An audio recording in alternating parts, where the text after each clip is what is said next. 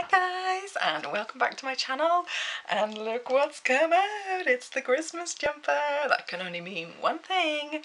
Today's video is the second video of my Christmas planning. I don't even know. So yeah, this is the second video. My first video came out in September, and I will link it below and above should you guys be interested in watching that, although it's a little bit late, but you could still do some of those things that I suggested in that video. But I shall kick today's video off with how many tips have we got on this one? Oh, we've only got 5 tips on this one, so it won't be as long.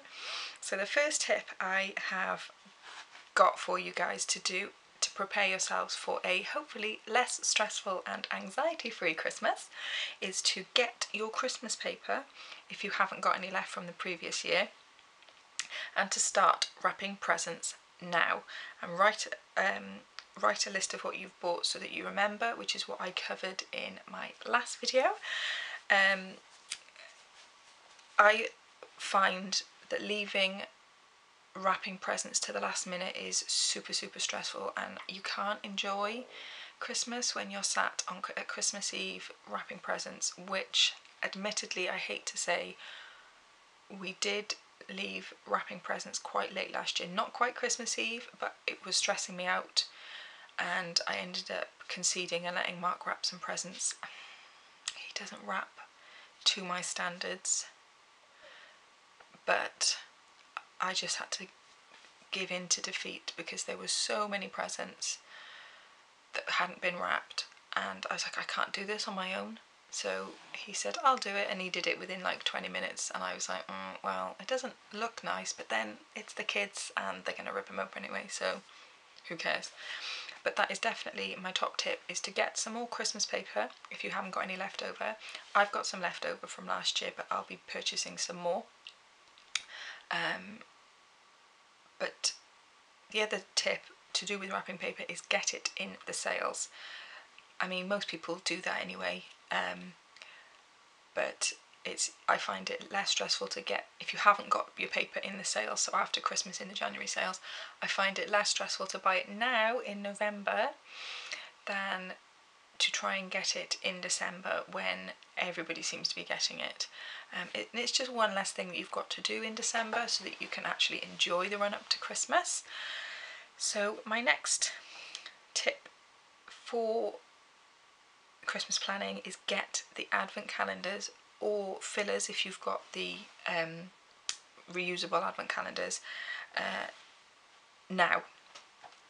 Again, same thing, it's just one less thing. You don't want to be doing it on the last day of November, sat there at 11 o'clock at night stuffing all these things, or panicking that you haven't bought one and you end up going to get like a really crappy one that you don't want, which is unfortunately what happened to us last year, because we just left it so last minute. All of a sudden at the end of November was upon us and I had to just go and get whatever advent calendar I could find, and it just stressed me out. So get them in early. My next tip is, I like this one because it's to do with food.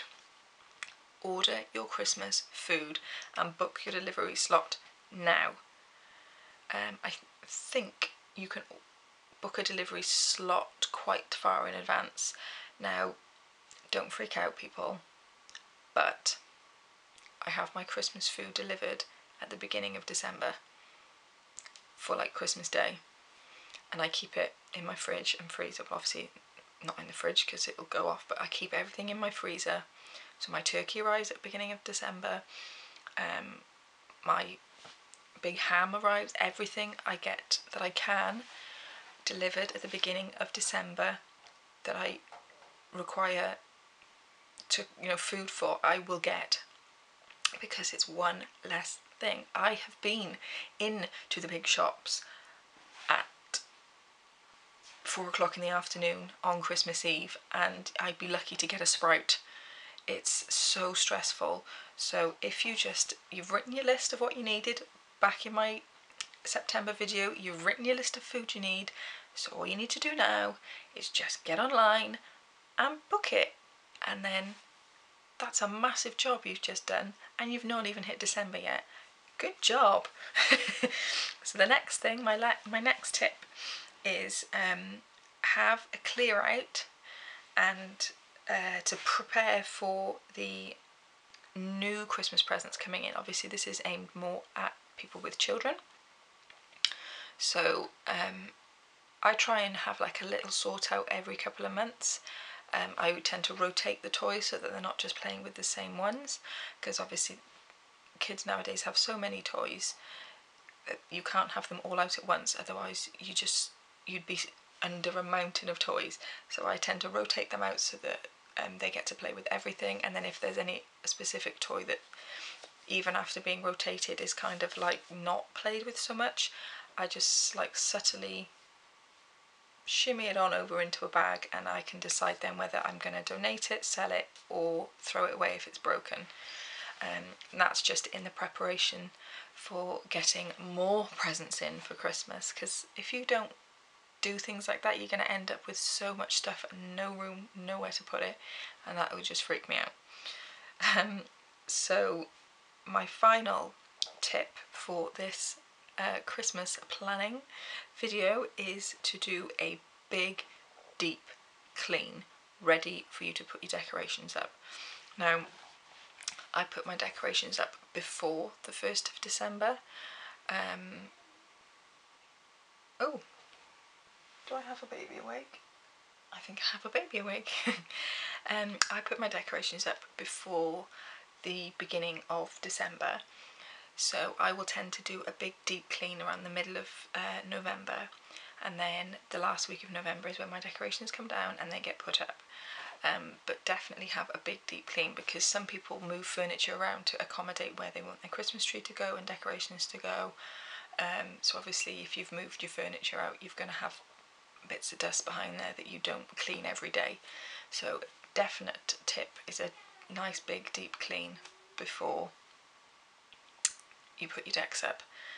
And I believe, let me just double check, yeah, I believe that is all of my tips for you to be doing this month, the month before December.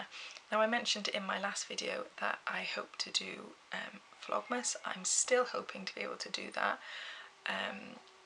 but it'll be my first time doing it with 2 kids, and I may miss a few days, so I do apologise if that is the case, but I will try my very, very best. There is one more of these Christmas planning videos that will be coming up for you guys, and I will probably have that put up the week before Christmas, so it will be one of I will film it for one of my Vlogmas videos. So I hope that this has been helpful for you and help you to have a less stressful and anxiety-free Christmas.